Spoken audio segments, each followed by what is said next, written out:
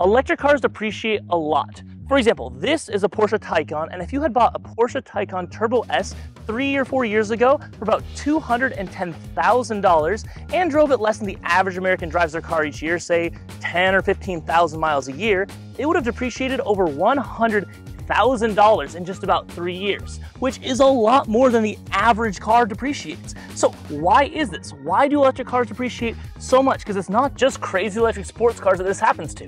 It's regular electric cars too. The Nissan Leaf starts at $28,000 and essentially loses half of its value in 1 year. Yes, all cars depreciate the second you drive them off the lot. Still, the level of depreciation is just not typical in the car industry. So today we're going to figure out why electric cars depreciate so much. EVs on average lose 52% of their price tag in 3 years, while in comparison their conventional ICE or internal combustion siblings lose 39.1% of their value in the same time frame. So why is this? Why are cars touted as the next big thing losing so much of their value? Well, it boils down to 5 main reasons, and we're going to go through these reasons in order from least to greatest effect on the value of EVs. But before we get started, let's quickly define what depreciation is.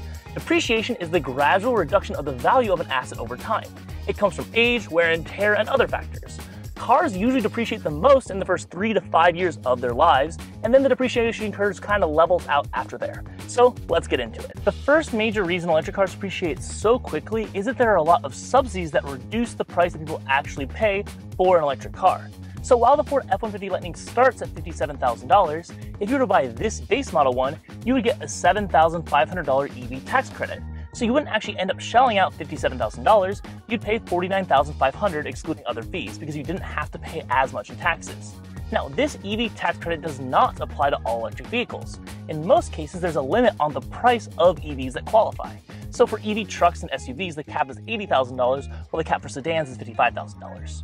The EV tax credit would not have affected the Porsche Taycan depreciation we talked about earlier. For most electric vehicles that are sold in the United States, the $7,500 tax credit means that the depreciation on these cars really looks bigger because the real value you are depreciating from is the after-tax credit price and not the MSRP. The second major reason electric cars depreciate so quickly is that gas prices right now are relatively low, which reduces the financial incentive of an EV.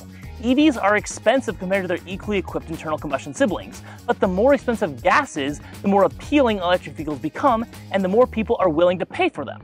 If gas prices are really low, that means people are less likely to pay as much for an electric vehicle because the savings are just not there. As of right now, the average price of gas in the United States is $3.44. This is 38% less than the $5 average price of gas we saw in 2022. When gas prices are high, it means that the relative cost savings of electricity are much higher. Pricing out how much it costs to charge an EV is really hard because it depends a lot on time, location, how fast the charger is, and a bunch of other factors. However, let's just assume it costs $15 to fully charge your EV. When gas prices are low, you'd save $20-ish every time you fill up. But when they are high, that number could be $30 or $40 every time you fill up. With gas prices being relatively low, consumers are less inclined to buy an EV to try and save on gas costs. The third major reason electric cars depreciate so much is worries about reliability, battery longevity, and battery replacement. Now you're probably thinking, but Kobe, I thought electric cars were more reliable than internal combustion cars. They have fewer parts that could break because it's just a battery and a motor, right? And you're absolutely right. Electric cars don't have to have oil changes, and there are fewer parts that can break. However, many potential buyers worry about the longevity of electric car batteries. To understand what I mean, take a look at my Apple Watch. I've had it for a couple of years, and if I look at the battery health tab, it says that the maximum capacity is 79%.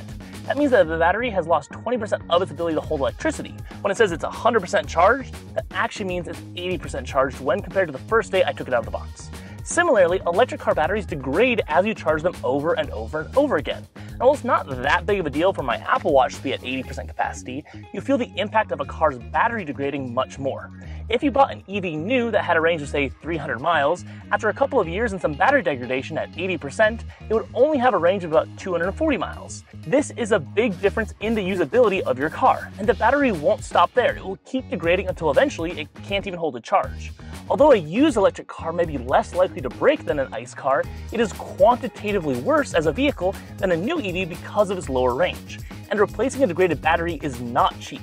40% of the cost of an electric vehicle is just the battery. So if a Tesla Model 3, for example, starts at about $40,000, That means that just the battery alone costs $16,000. The potential price of a battery replacement pushes down the price of used EVs because even though there are still many years of life on these batteries when people are shopping around, they have the worry that they'll have to shell out tens of thousands of dollars on replacing a battery. So much like how notoriously unreliable cars like Chryslers lose their value faster than reliable cars like Toyotas because people fear the cost of upkeep, even if that specific car doesn't have a reliability problem, the reputation still hurts it, and EVs struggle from a similar phenomenon. The fourth major reason electric cars depreciate so quickly is a simple function of supply and demand.